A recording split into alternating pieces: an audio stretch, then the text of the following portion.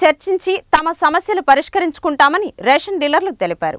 కొంతమంది వ్యవహార శైలితో రేషన్ డీలర్లందరూ అయోమయంలో పడిపోయారని జిల్లా రేషన్ డీలర్ల సంక్షేమ సంఘం అధ్యక్షులు రమణారెడ్డి అన్నారు. మెజార్టీ డీలర్లు ఆందోళనకు సిద్ధంగా లేరని, ఈ విషయాన్ని ఇప్పటికే పౌర సరఫరాల కమిషనర్ దృష్టికి తీసుకువెళ్లామని చెప్పారు.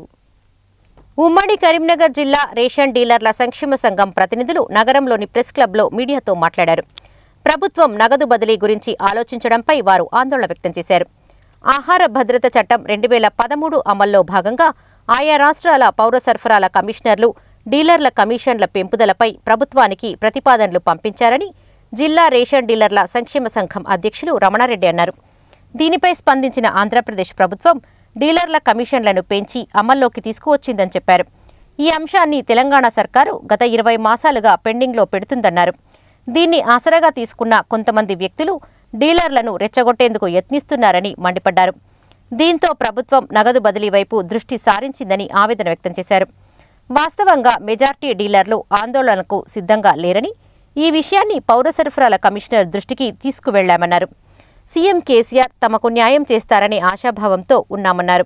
బంగారు తెలంగాణ సాధనలో భాగస్వాములు కావడానికి సిద్ధంగా ఉన్నామని, తమ సమస్యలు వినడానికి ముఖ్యమంత్రి సమయం ఇవ్వాలని విజ్ఞప్తి చేశారు.